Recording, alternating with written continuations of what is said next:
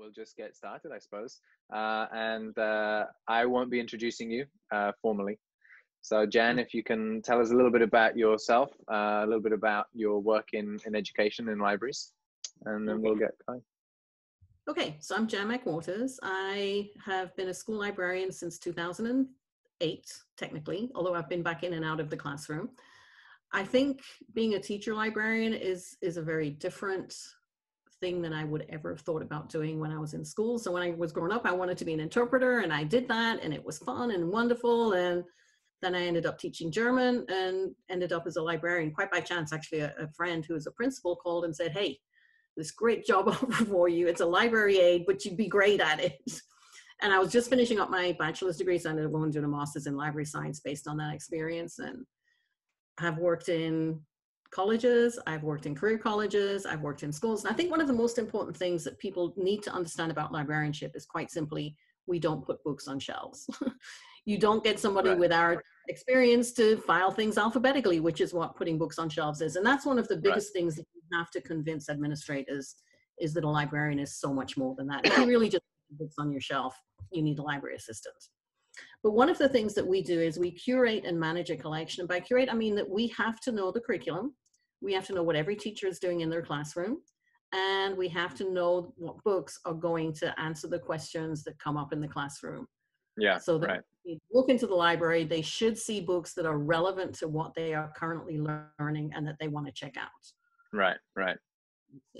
So that's the curation and managing the collection is it is one of the biggest aspects of librarianship if you have a library. But I think it's important to realize you don't have to have a physical library today in order to need a librarian. And that's something that blows most people's minds. Like, how can you be a librarian without books? Yeah, sure. So one of the things that I always try and tell people is, we already have books. We have very good public libraries in the United States. So all children technically have access to books, although physically they may or may not ever get taken to the library. Mm-hmm. But with the onset of digitized libraries, children don't have to be taken to the library anymore. They can use their phone to access a book. They can use their phone to look information up. And we really need to start teaching information and media literacy skills much more explicitly in schools. Yeah. So, I mean, I'm sure this is probably the same the world over, but kids, they read something online and they believe it. We have not taught them how to look at it critically and say, where is this information coming from? Who wrote it? Can I believe them? Can I verify it elsewhere? The things that as adults that we do, because maybe not every adult does that, but we really what do you think about that? I mean, in general, you're obviously working around school-age children and seeing them develop or not develop those skills. But I think that you question it yourself there, and I wonder, in general, how much of the public, the adult public, really has and uses those skills to good effect. I don't think they do. I really don't. So we offered one time a couple of years ago in our school access for parents to come in and learn how to search the database night.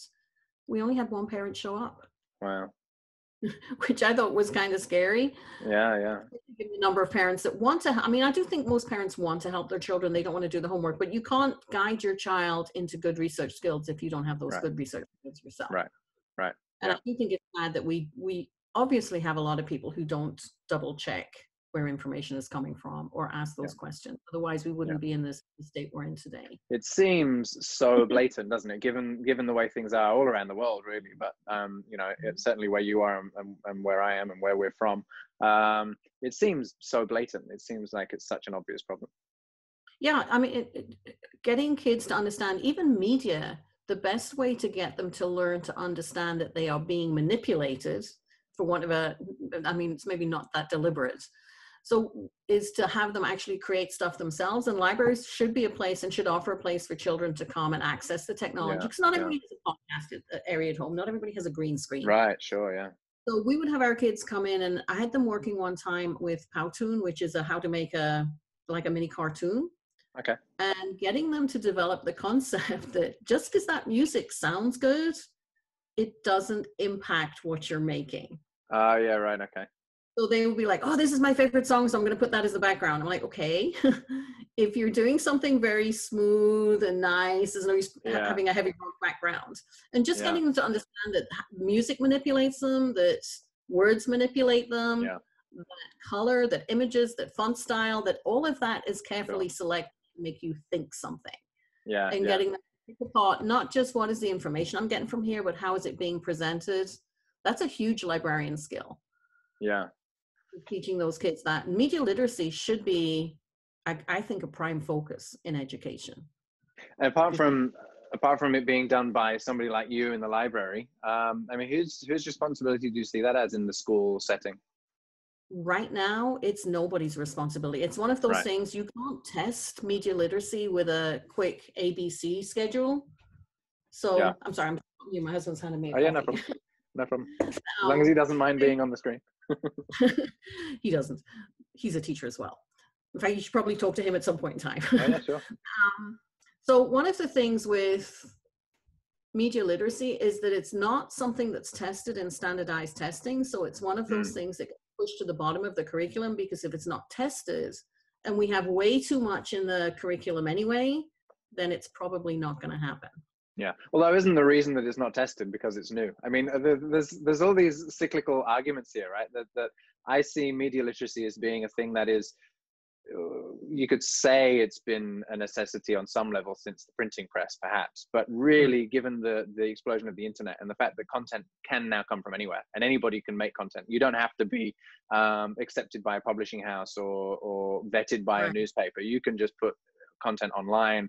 You know, no one's vetting these videos before I put them online, right? So content really can come from anywhere, which means that, and that's a relatively new environment, right? That is the onset. So that means the media literacy really needs to be a priority for people now, because they don't know where their content is coming from. So it's a fairly new, it might not be a new idea, but the level of importance is new. And yet we're talking about, oh, well, it's not something that's on the curriculum, it's not tested. That's because the curriculum hasn't been updated for so long. So isn't it just one of those skills that should now be, you're gone? Yeah, I was gonna say so the school I was working in was K-12, and their elementary school just advertised for a media literacy teacher. Oh, okay. A teacher specifically for that. Okay, that's interesting. Specifically for that in the elementary school. And if you look at I kind of keep track of what's going on in our Congress. There is actually a bill moving through Congress right now to release $60 million worth of funding to promote media literacy education. Right, okay. And of course, is backed by the fact that everybody's concerned that elections are being hacked and that we're not able, not really looking at it from a good point that our kids need this as an everyday skill. Yeah, but sure. Although, I mean, $1 million for funding should not, I mean, it'll barely touch the surface, but it's a good start. Yeah, that's true. But I mean, if it, I mean, voting is one of the areas that is, particularly needed. This media literacy is particularly needed. So, I mean, that's, if anything was going to push it through, I suppose that's quite appropriate that voting and election problems would be the catalyst. You talk about that the elementary school that's hiring their media literacy teacher, and then you talk about the funding as well. Are you aware, is the general model going to be that media literacy will be a subject in its own right with teachers? I would hope so, but like I said, we're a charter school, so we're able to push things through a little bit differently. Yeah, right, I see. I think until we really look at reassessing standardized testing, it's going to be difficult. So most schools in Texas have by 7th grade what they call a tech apps teacher, which is technology applications, where you in theory learn how to do Photoshop. Right. One of the things I pointed out, our kids do Photoshop, but then they have nowhere to practice. Yeah, they have an hour of class every other day, and then even in the library, we didn't have the desktops that had Photoshop installed because it's not an inexpensive program. So you teach a kid, if you can't practice at it, that's like saying, let's learn basketball, but you can't have a ball at home. Yeah, right, absolutely. And that's where the libraries come in. You have to provide a space before and after school and during lunch times. But those extended hours mean extended salaries for teachers or assistants. Yeah. Plus, you've got to have, I mean, we did pretty well this year by putting up green screens. Although they can be photo paint. We also had little podcasting tents where the kids could go in and record or read. Nice. A lot of them read. I even caught a teacher in there reading one day. Oh, that's great. That's good. They're actually the mini beach tents that you could use for getting changed on a beach. Okay. Yeah. Yeah. We just put up a couple, and we called them podcasting tents, and told the Oh, kids, that's really nice. you know, if you want to podcast, you can go in there so that you're not distracted by other people looking at you. Yeah, sure. Oh, that's really good. But yeah, it worked. That's really good. So, I mean, it sounds your library, at least where you are, sounds to be a very kind of living space with a lot of people moving around and coming and going as they please. Is that the way? Is that right? Yeah. Actually, it is, but that's also partly because it's completely open. There are no walls, and it's right at the central crossroads. So kids walk through it every day. They're going from one class to another. They're not supposed to. They're supposed to go around it, but that has a really interesting idea. Yeah, talk about that. It looks beautiful. I mean, we had all these big steps that you could just, we started a sewing club because the kids wanted pillows and I didn't have the budget for it. So we wrote a grant with sewing machines and they made the furnishings. Wow. Unfortunately, we made an amount of vinyl, so we can just spray them down with Lysol or Clorox right now and keep using them. Yeah. So yeah, it was a comfortable space. It was never quiet. Unfortunately, there was nowhere for students that really wanted to have a quiet study, Carol. It would have, you know, there was things that we could have improved on, but it was, and of course, the flip side of having it completely open is kids don't always check their books out. Oh, yeah, I see. I mean, I can see the challenges. Yeah, right. No, I can see how the challenges would arise. It's a really nice idea, though. I've not seen a school library set up like that before, I think. And I think it does seem, on one level, it's just obvious. It seems like you'd get a lot more kids in there in that kind of open, you know, open wall concept, because the library is often tucked away in a corner somewhere. Even when a school has a good library, it's kind of obscured. So it's an effort to get there. You have to consciously make that decision to go to the library. It must be, there must be something slightly more motivating about having that in the open. Right. No, it is good. And there's the good thing about the administration I had was that they understood that books will go missing, because of course that's a librarian's biggest fear. If you start the year with 1,000 books, you should end the year with 1,000 books, and there should never be anything. Yeah, right. They just accepted kids need to read. If we worked really hard with trying to get kids to check books out, but sometimes they're in a hurry, or they grab a book while they were waiting for lunch and start leafing through it and then forget they hadn't checked it out. I don't think it was deliberate. Right. Yeah, sure. You have to have a very understanding administration to run a library like that. Yeah, there's something heartening about books being stolen anyway, right? I mean, theft is theft, but if people are stealing books, that's something about that that's kind of endearing. You would notice that certain authors disappear. Like our graphic novels, we eventually had to move all of the graphic novels to within my eyesight because they were, I'm not a big graphic novel as in like Superman and stuff, but there's some amazing graphic novels out there and they are great to get kids reading. And the good thing is a lot of socially oriented. You did mention at the start about the requirement for the librarian being to have a master's. Is that right? Right. So in Texas, at some point in time, they finally realized that a teacher librarian was different from just somebody who managed the books.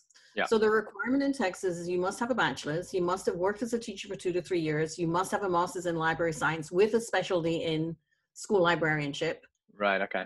And then I went one step after that and did an extra year in distance education and copyright issues, because I could see that copyright issues in general in librarianship, they expect you to be this amazing expert on copyright, but in reality, you only have maybe 2 classes in your master's program. So what's the importance of that? Why is that a thing you have to be so aware of? Well, when you're working with teachers, there's a thing called fair use. So you can use copyrighted materials in the classroom without asking permission. But we also need to teach children that they can't just do that as well. You know, just because we're in the classroom, there are laws and rules that allow us to do that, but we have to be able to differentiate for students. So if a student is going to use a copyrighted item in a paper, or maybe today we're talking about making movies, we're talking about doing green screen. Yeah, great. If you use something and you just show it in the classroom, that's perfectly okay too. That comes under fair use. But if you use something and you put it on the web, it gets a little different, because then it's not fair use for educational purposes anymore. Right. And the same with teaching online was not covered by the fair use laws. So. Oh, wow. Okay. Right. So because you're converting stuff to digital, so you're changing it. Sure. You're broadcasting it. Yeah, right. I see. You're also broadcasting it. So in 2002, they went back and wrote a law called the Teach Act, and teaching, education, and something copyright harmony or something. But teaches the Teach Act, and that allows you to use the same fair use laws within a digital classroom. But there are certain specifications, like you have to say this material is copyrighted. You must expressly explain that it's not to be downloaded and used for anything other than the classroom. You know, Right. there's a lot of not major rules, but things that protect that, and teaching kids to understand the difference between copyright and plagiarism is another thing librarians should be doing. Yeah, right, okay. Our best discussions with 8th graders, the art teacher brought them to talk about it. And we ended up taking 3 whole lessons because the kids just had so many questions. Yeah, One I of which bet. was, can I make a meme? Will the copyright police come and get me if I use a copyrighted photograph for a meme? Yeah, right. It's far more complex than you'd realize. I mean, you're already saying things that I was unaware of. So if, for example, while I have you here, if, for example, you get your students to do a paper or something where the fair use would be well in play, but then as just an interesting way of doing it, you ask them to post their essay to a blog rather than just hand it into you. Does that then become a problem? Right, it can, and it Wow. shouldn't. So one of the big No, it things shouldn't, of course. COVID thing was a number of principals and firemen and policemen and former presidents that were reading books online. Technically, Yeah. that's a copyright violation. Right. So our school came and said, hey, we want to put these, we want to read books online. I'm like, okay, we can do that within the concepts under Teach, that we can put it into a closed classroom, share the link with the parents, and yes, it's okay. But you can't put it on Facebook. So you can't turn that into a video. Yeah. Okay. Wow. Right. Then the response came back, well, President Obama's doing it, or such and such a mayor is doing it. Yeah. So it does. I think a lot of people are pushing the envelope, and we are at a point where we need to look at changing those laws. So one of the things, I had read this great book about copyright, and I cannot remember for the life of me what the lady that wrote it is called. But she talked about a very innovative English teacher who had his kids do Shakespeare using The Simpsons. Okay. So Simpsons are, every kid loves them. Yeah, of course. I didn't like it until my then 12-year-old said, Mom, you just got to watch it. Yeah. So I did, and I was converted. But then the question comes into play, if you're using, well, of course, Shakespeare's out of copyright, but The Simpsons isn't. So if you're using Shakespeare's material, it's perfectly okay.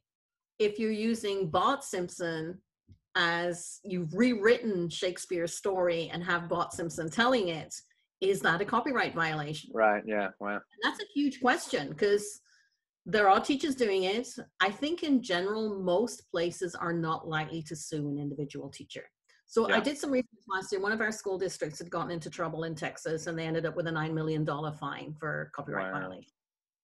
But when that's happening, it's the content creator that sues them, presumably? It wouldn't just be somebody on their behalf, right? Or the copyright owner. So the content creator may not be the copyright owner. Of course, yeah. Wow. So if I write a lesson plan at school, under school time, using school equipment, that lesson plan belongs to the administration. Yeah, sure. If I write my lesson plan at home, on my own equipment, in my own time, I am then the copyright holder, because it's not work for anymore. So there's some very complex issues, and to me, the students just need to know that you cannot just take anything off the web and use it as if it were your own. You have to ask questions. May I use this? I had my students, when I worked in Germany, I was teaching German, and we were doing some sort of slideshow. I can't remember what it was, but one girl wanted to use a photograph from Flickr, and I said, hey, just write to the owner and say, I want to use this. See what happens.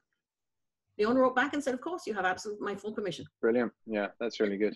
Sometimes something she'll then know for the rest of her life, right? That's brilliant. Absolutely. And we had one of our theater teachers that I worked with wanted to do a play, and he had one copy of it. It was no longer available. It had been written forever ago. And I said, hey, I was able to track down who the copyright owner was. And it was actually the guy, and he's like in his 90s right now. Okay. And we said, sure, make as many copies as you want. And he said, no, get away from mine. Yeah. So that's really good. Yeah. It's just a matter of asking the question. Yeah. But I do think we're going to see, with the ability to create things, like I said, the Simpsons example I thought was really good. It was innovative. It was creative. And one of the things that the copyright law says, if you have changed something dramatically, so if I took a book and put it in the hand of a statue, and the book was now just a teeny portion of the statue, that might be sufficient change. Yeah, right. The problem is with copyright is fair use is always not a jury trial, but it goes to the courts. It's very gray. But you know, oh no, go ahead. I was gonna say, one of the things that we did in class that has still been puzzling me 12 years later, if you have somebody in a virtual world that creates or mimics something, so that the thing that we were given was a designer handbag. Okay. Somebody creates the file for a designer handbag in Second Life and sells that file to people who wander around in Second Life because they want to have that fancy handbag.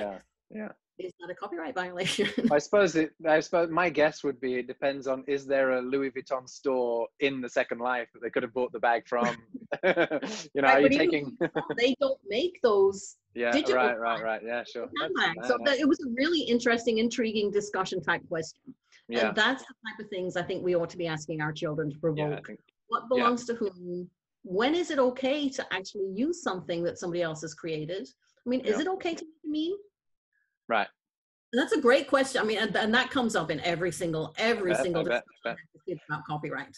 I mean, there's so much to talk about on this topic already. I mean, I'm immediately thinking, first of all, the other thinking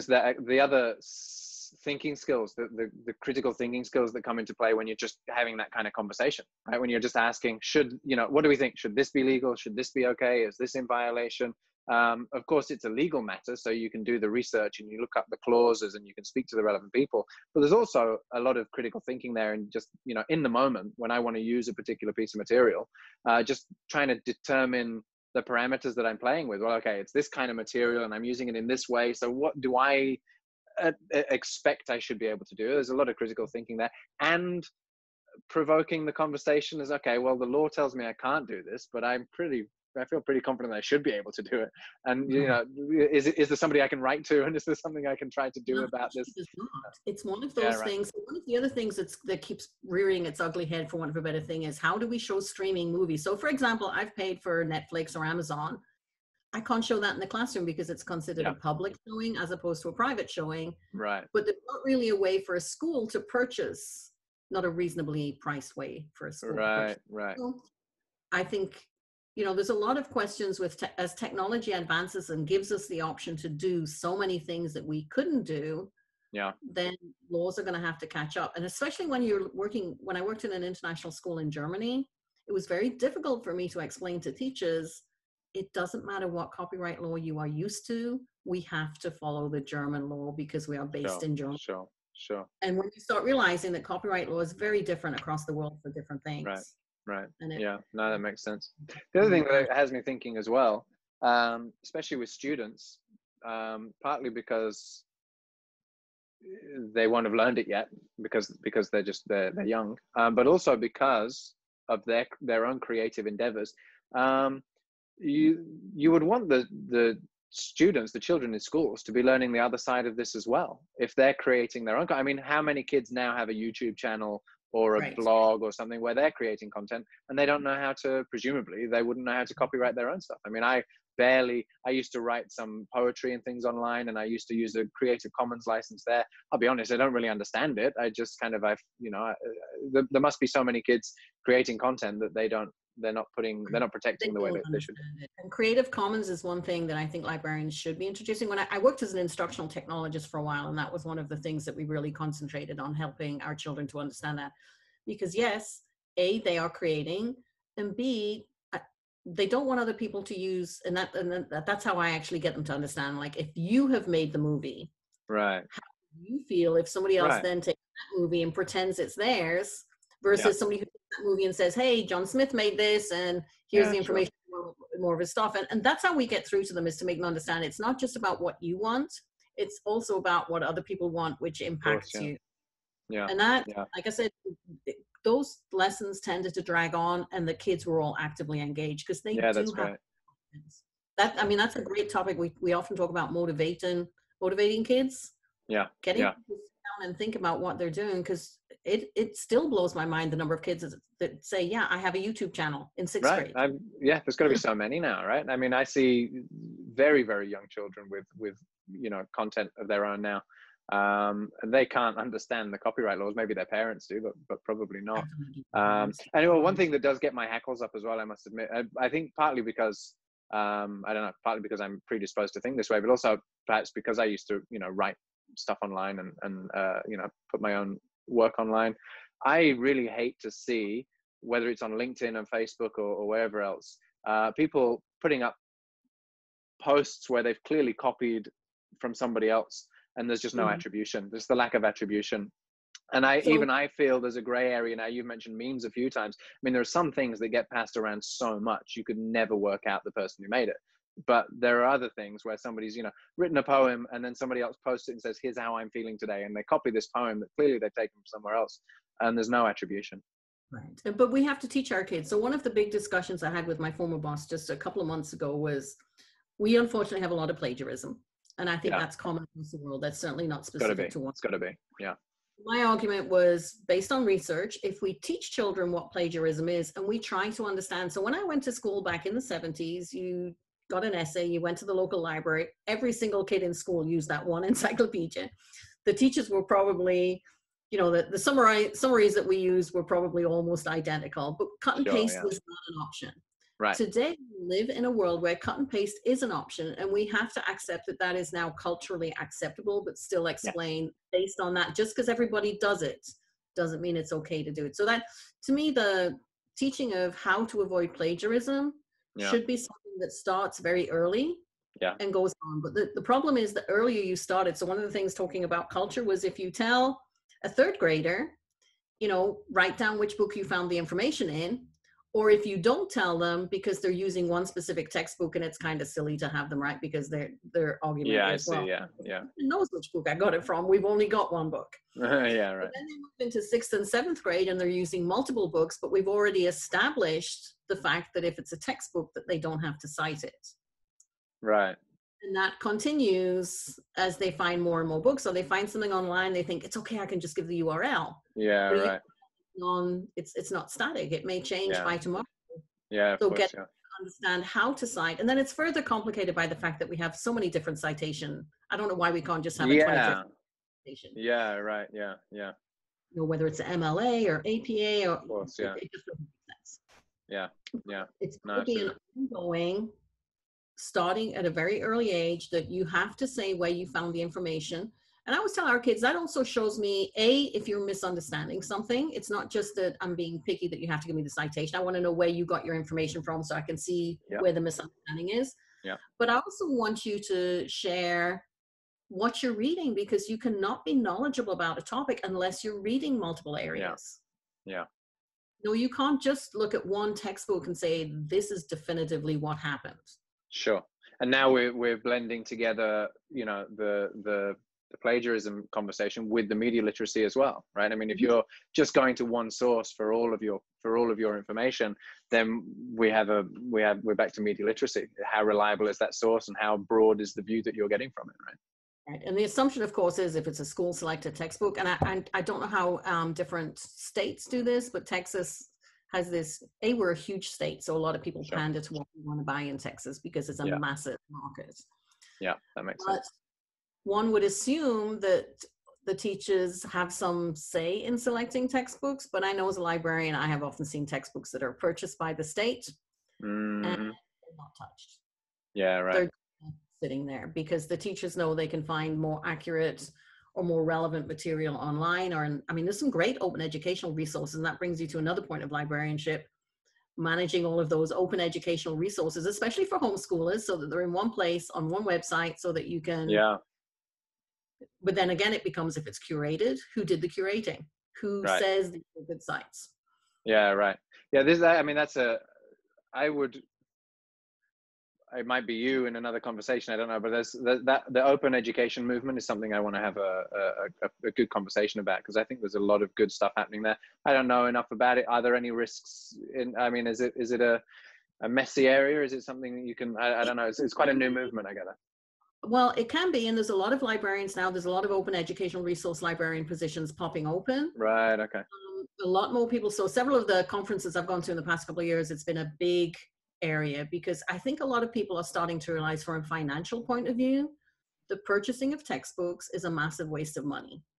Right. When all of this information is readily available online. And there's some really good websites. So yeah, that could be a whole other conversation, but a lot of teachers create great material and put the stuff out there. Yeah. And You know, it just needs to be curated and made available and shared. I know my husband does he's a physics and computer science teacher. He has a blended classroom. Okay. Or classroom, actually. So they go home, they watch the lecture or whatever it is he's prepared, and then they come back in and they spend their time in class doing. Oh yeah, great. Okay. So, and that's a great way, especially right now with so many kids that are stuck at home. Mm-hmm. If they can watch a good lecture or find a good open educational resource or a tour of the Louvre or whatever it is. I mean, there's so much great stuff out there. Yeah, yeah. From home when they're not in a classroom, and then let's keep that classroom time for classic conversations and things that they're stuck with, things that they need somebody to answer their questions. Yeah. I think OER is definitely, it's here to stay, and it's getting bigger, and it definitely. That's right. Yeah. It seems that the more we talk now, the more apparent it becomes that so much of your work is in the digital sphere. Obviously, right. You think of the librarian as being situated in the library, but that now is such a clearly an increasingly digital space. Right. You mentioned earlier even about students not having to check out a book anymore because they can get the digital versions or visit the digital library. Do you have any sense of remorse? Do you lament in any way the shift to digital media and fewer print books, or do you think it doesn't matter? What's your personal kind of feelings about that? I love reading a book. I personally don't care if it's on my Kindle or if for me, it's the content. A lot of people like to have a book in their hands, and I don't think there are fewer books being published and printed. Sure. And I don't think that's going to change. And I'll tell you why. One of the major reasons why we didn't have as many digital books as I would have liked to have had in the school library is cost. So when you purchase the digital book, you don't actually purchase the book. You rent it for a year or you lease it for a year. So I would get a digital copy and access, the ability to implement it into my library system, and I would have it for a year. Right. I buy a print book for the same price. Even if I buy a paperback, it's going to last 3 or 4 years. Yeah, of course. Yeah. So I just don't think schools are going to have the budget for all of that right now. And I know one of our English said, well, why can't you just get the Kindle version? It's on Amazon for it's because Kindle is attached to an account. Yes, right. So I can't, there's just no way of getting around the fact that we have to purchase from the publishers. And in fact, a lot of publishers right now are saying they don't want to sell libraries digital copies in the first, I think it was the first 6 weeks. There's actually legislation we're trying to get that changed, but they don't want to sell digital books to libraries in the first 6 weeks because they feel that it reduces their sales of the print book. Okay. And that's just a very specific targeting of libraries that should not be. I mean, if I can go out and buy the digital book myself, I should be able to purchase as a librarian for my clients. Yeah, of course. Topic it's ongoing right now, so we'll see where it ends up. It's probably going to be more informed by the financial side of things than anything else, I imagine.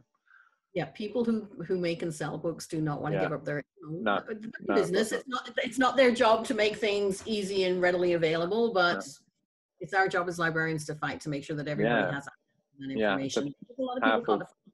Sure, no, it's an important position to be in, I think.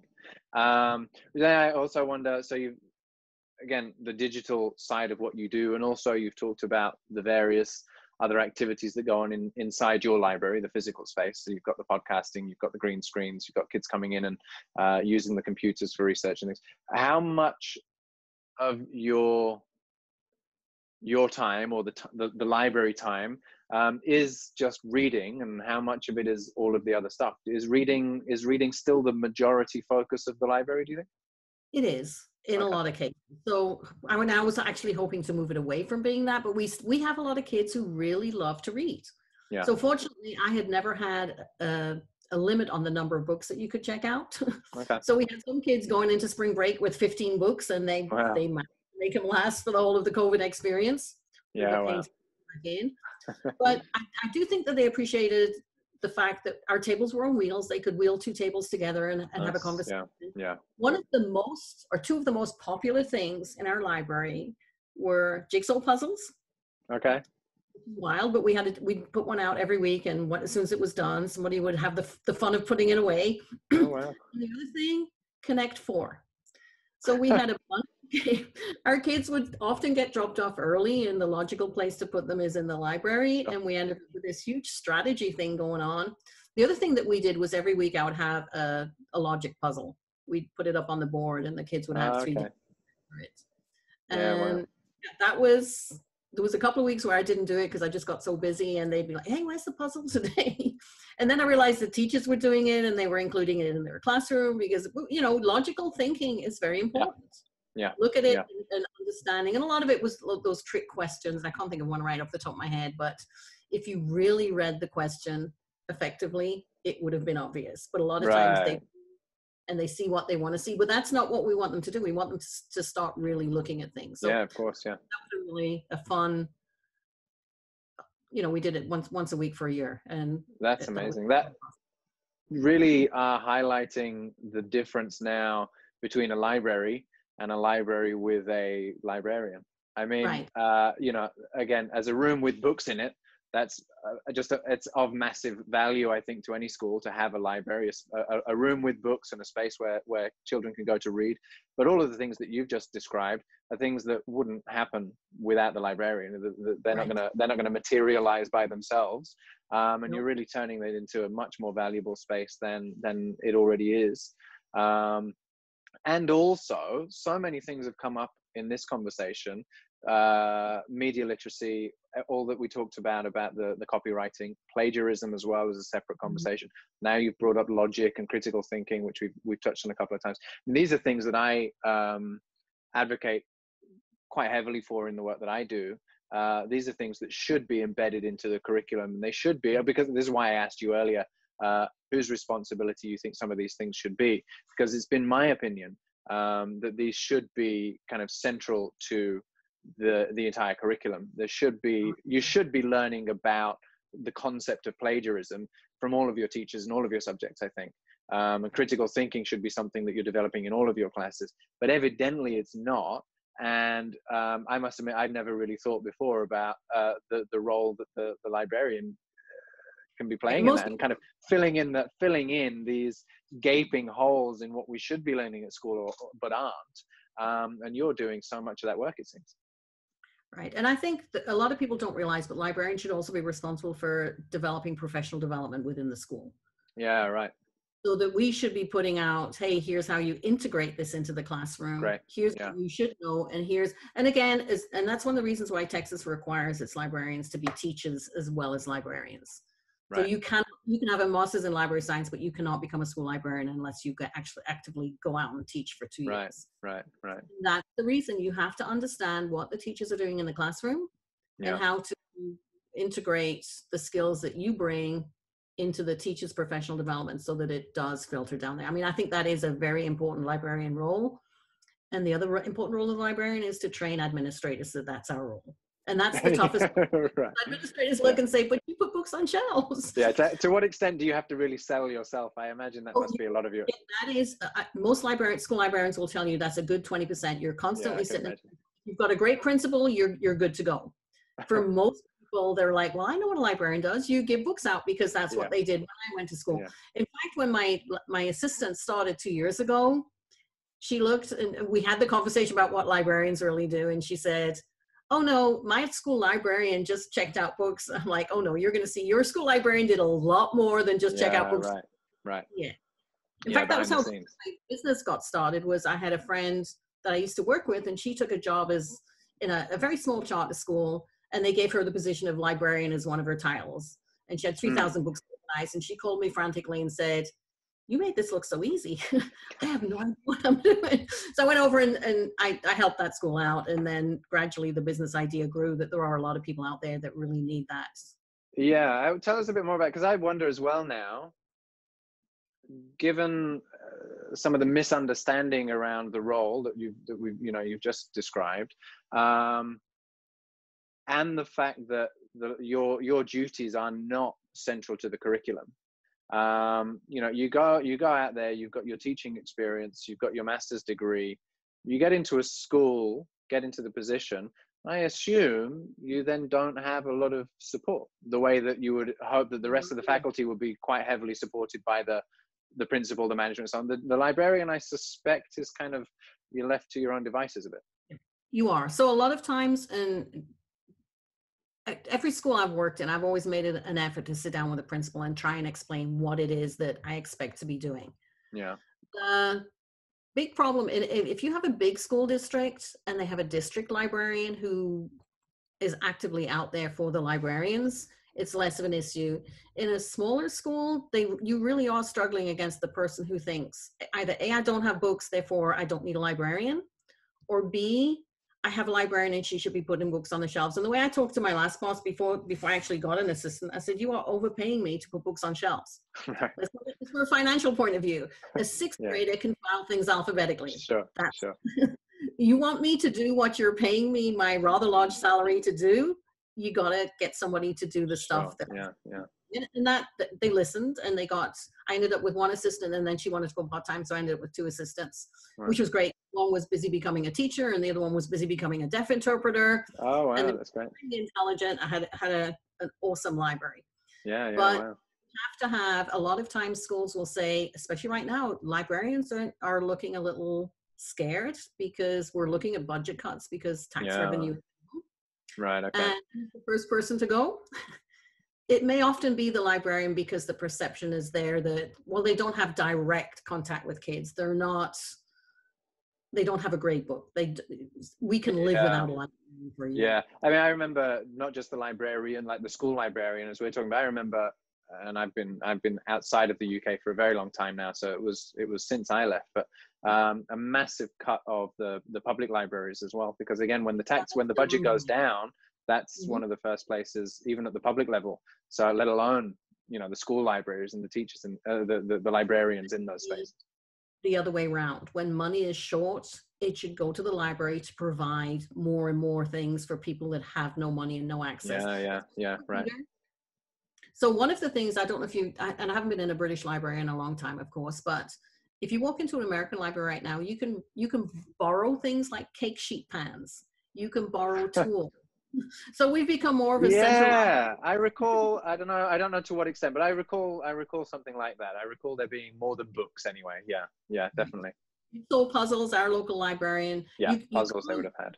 They're not checked out per se. It's done on an honor basis. You can go in, take a jigsaw puzzle, take it home, bring it back. And so many people like the idea that their jigsaw puzzle shelves are like full to brim. Yeah.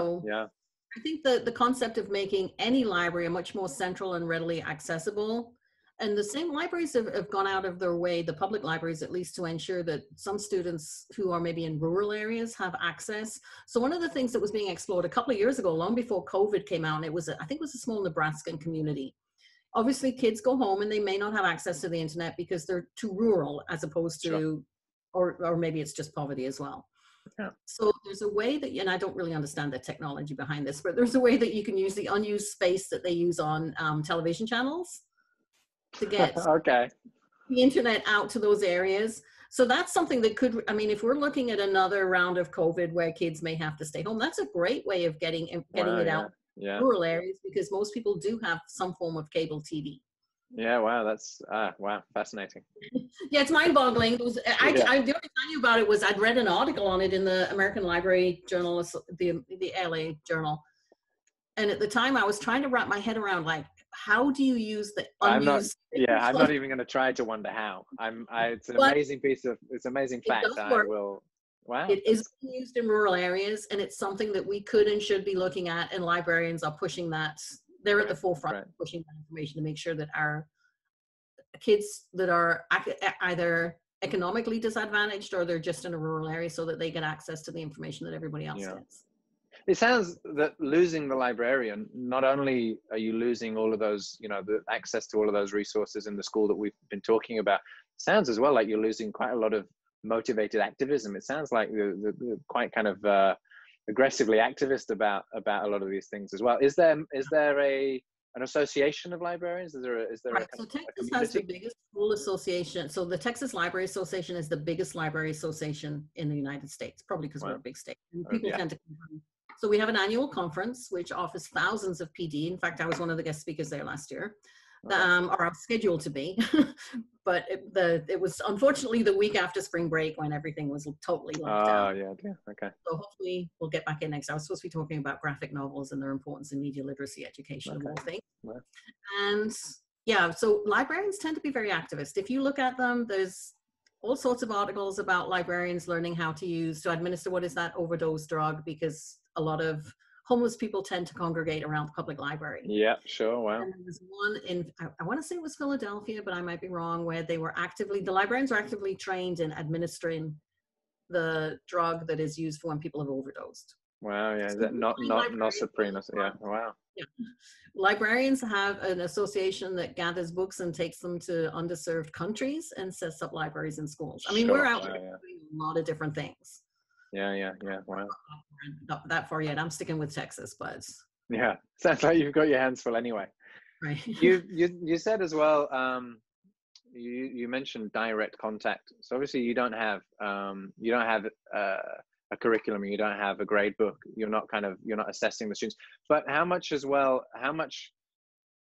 just interpersonal contact with the students do you have? I remember sort of, a lot of kids would hang around in the library and just kind of chat with the librarian, and it was a very interpersonal role.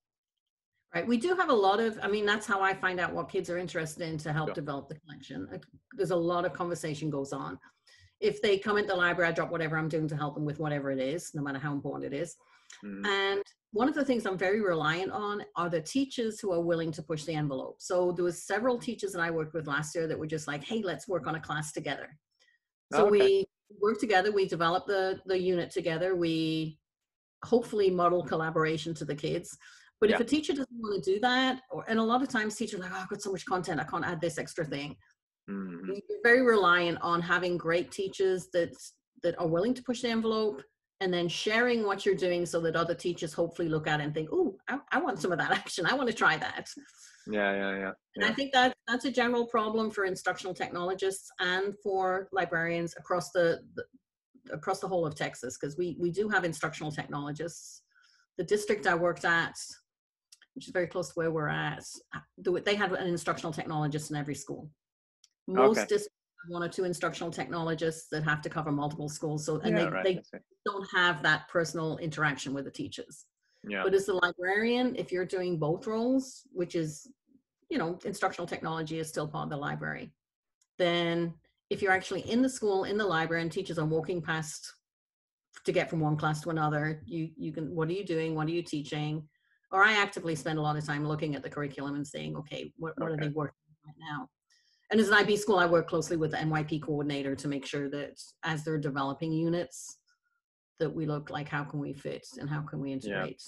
Yeah. Well, do you get many classes taught in the library? Do the teachers ever kind of come and do their lessons in the library or anything like that? Every now and again. Normally it's because there's some problem in, we were having problems with flooding last year, or the wasn't working. And sometimes they just want to, sometimes the teacher will just say, hey, can I come teach in the classroom for a bit of a change of pace? A lot of times the problem with the open library is it is not quiet. So it makes it very difficult. Of course for you, yeah. Especially if you're we're right beside the cafeteria. So as the kids are amassing before lunch, it gets very noisy. It's impossible to teach then. Yeah, but right. We often had it where the teachers will say, hey, could you come to my classroom? And once I had a library that was able to leave the library, I often go into the teacher's classroom and just say, okay, this is what you're studying, who needs help? Or the teachers might actually send a student or a small group to the library to work on something if they specifically need assistance. Yeah. Okay. So what's your absolute favorite way to spend your time then in the library? What's the thing you like doing most of all of your responsibilities and duties? And I think working with the kids with the green screen last year, I had to say, was absolutely the best. So one of the our design teacher had the kids design a desk organizer that they were supposed to market to teachers. Okay. And some of our kids came in and they're like, look at this great desk organizer. I'm like, no, you're not selling the desk organizer. You're selling the clean desk. Yeah, right. You can do when you've got a clean desk. So they actually came up with the idea of doing a teacher in Hawaii talking about what a difference this desk organizer had made. And they dropped the Hawaiian background in. So it's fun to see that, they can get super creative, but you have to kind of guide them a little bit and give them the possibility of being creative and say, you don't have to do what everybody else is doing. Sometimes you can approach things from a different angle. Yeah. So I think working with the technology was probably one of my favorites. The year before, we had just started, and we didn't get to do it this year because of COVID, we had started a poetry slam. Oh, wow. At 6 o'clock, the principal jumped right in. She provided lemonade and cookies because it was April. It was hot because April's poetry month. And by the end of it, we had kids going to the shelves, grabbing poetry books and saying, Yeah, I can wow. out too. It was super motivating. And we thought about trying to get it done during the COVID thing, but we just did not have the ability and the motivation, and Yeah. right slap bang in the middle of it. So hopefully whoever the new librarian is will take that up and Oh yeah, that's keep. great. Yeah. I'm going to go a little bit more broadly into reading as well. Do you, I don't know, in Texas or in the States in general, or just more generally even than that, how do you see the state of reading at the moment? Do you think people are reading? Do you think people are reading enough, not enough, or what do you feel about I don't that? think you can read enough, but I do think I see more and more children reading.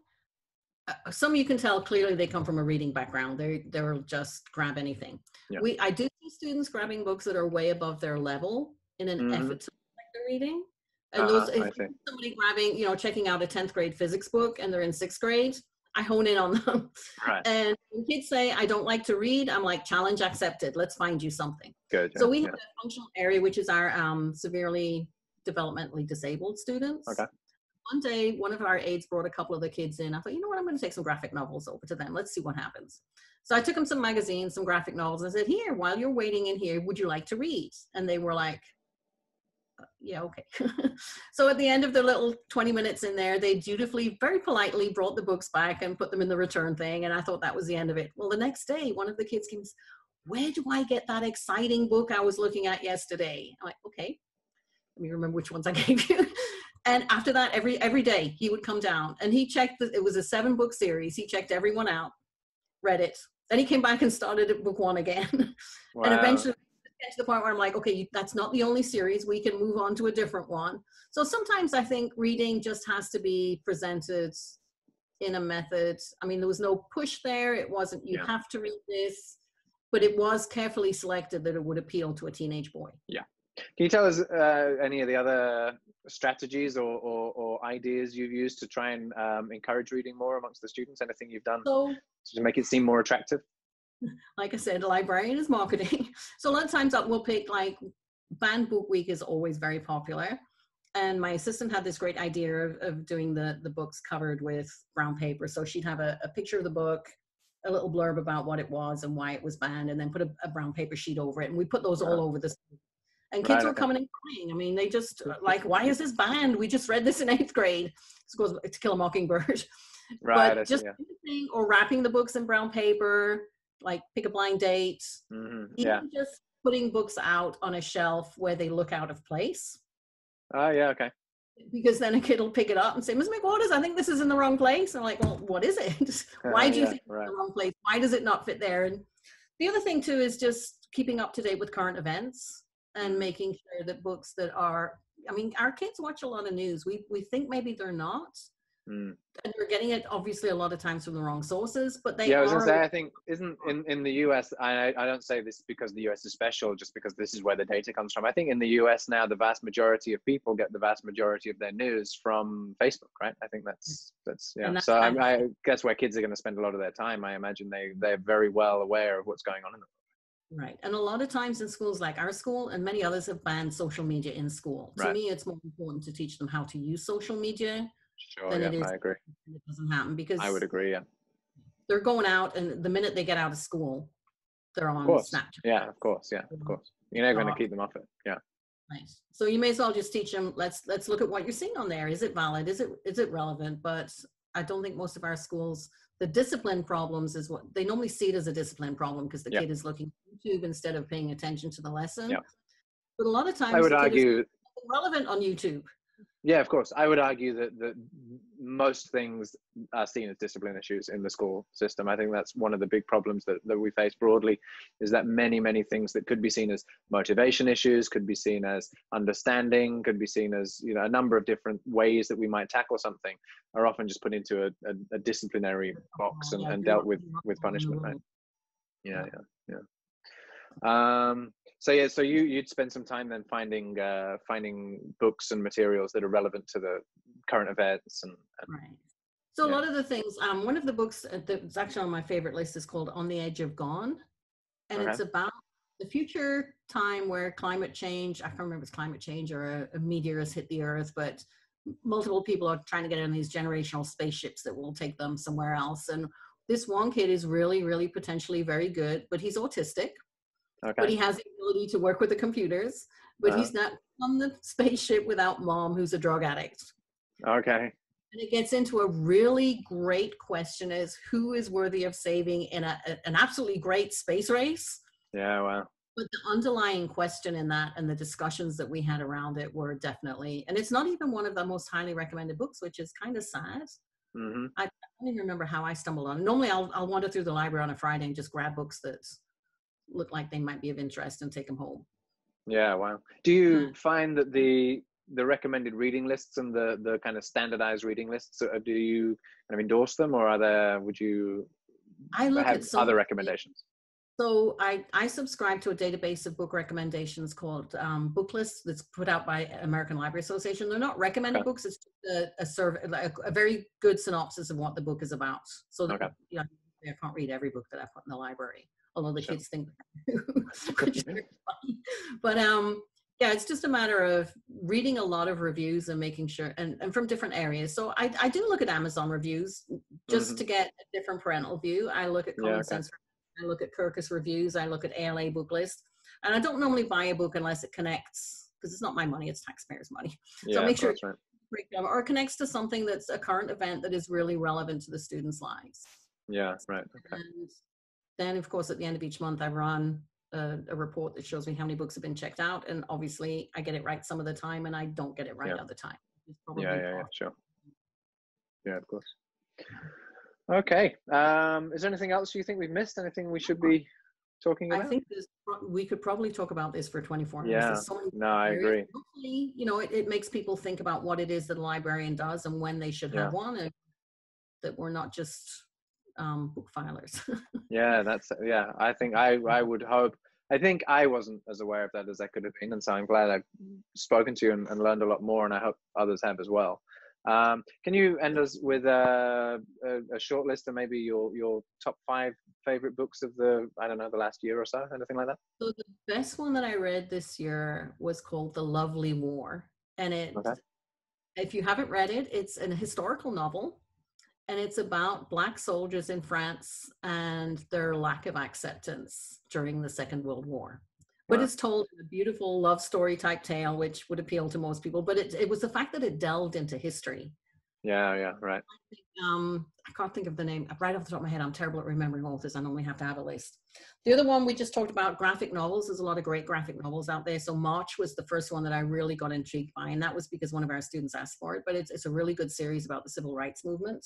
Okay. That led to Mouse and a lot of other graphic novels. But Mouse is another great graphic novel about the historical aspects of the Nazi occupation and the attempt to get rid of Jews. And my latest, I think I just showed it to you, but this one, Children of Blood and Bone. It's a fantasy. It's total about magic, full fiction, but there's a very clear underlying message about race. And I will leave it at that. You just have to go read. Yeah, you have to check the book out yourself. And I'm trying to think what else I've read. Oh, I just read another book called Anger is a Gift. So I end up reading books that I know that my kids are going to want to read or are going to be challenged by parents. So Anger is a Gift is about a Black student in Los Angeles that becomes very angry at the treatment he's received, but ends up turning it into a positive thing. So I think that's a really good, I read that actually probably about 4 or 5 months ago. Okay. And the other, I'm trying to think of other ones that I've read. I read so many books. I bet. What was the other one called?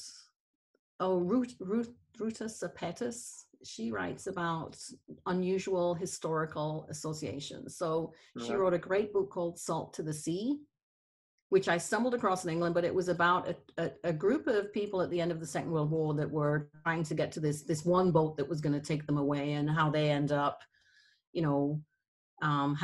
making friendships that last for life, and how they actually finally escape from the Russian area of the Second World War, which is not very many people talk about that area. Yeah. Wow. You always hear about the Historical Association for Germany. You hear about the Allies coming in. This was just a totally different. And her new book just came out that I have not yet had a chance to read, which talks about the Italian area of. Okay. Wow. So Hey, Lots what of do you have any opinions about book to film adaptations? Do you have any? Ooh, that's a great great topic. And apropos film, we were just talking yesterday about Gone with the Wind being removed. To me, that's akin to removing a book from the library shelves. Yeah, That's, yeah, right. but there are some great books. So I loved Lord of the Rings when I was growing up. And then when I finally got to see the movie, I thought they did such a great job of it. Yeah, yeah. Whereas I think things like Harry Potter were written at a time when there was an expectation that it would be made into a movie. That clearly was not Yeah. Tolkien. It's interesting you say that about Harry Potter. I have a sense that Harry Potter is the series that triggered that. Everything that came after Harry Potter, I feel, was written with the hope that it would be turned into a film. I have a sense that Harry Potter might have kind of started that trend. Because now sometimes you pick up a book and you just know that they were writing it with a film in mind, right? That seems to be. Yeah, there's a couple of books like that. And there's a couple of books that I look at and I think, oh gosh, I hope somebody reads this and turns it into a great. Yeah. I mean, I do think The Lovely War, for example, I think her name is Berry. I think it's Julie Berry. So she wrote The Lovely War, and she wrote another one about, it was during the Inquisition, a young French girl that was persecuted. And it's not a very big, I mean, obviously it's based on history, but it's not something that you would ever normally even stumble across. Mm-hmm. Her books would make great movies. Yeah, just great. Because, I mean, The Lovely War, I could just see that as a movie. That it would be perfect. So hopefully somebody will pick up on it. And I think Children of Blood and Bone is already in process for a movie. And that, again, Okay. very colorful. It's very, I could just see it being a great movie.